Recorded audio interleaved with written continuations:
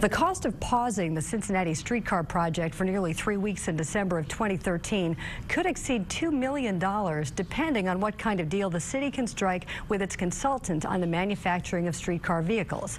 Under questioning from Council's Transportation Committee, the city's streetcar team said it is negotiating an overrun payment to its consultant where the vehicles are being made. The vehicles will be delayed 6 months from the original schedule. The streetcar team's conservative estimate is the consultant could be owed $1 million, but it is continuing to negotiate that amount. Inefficiency entered the picture as soon as the delay happened.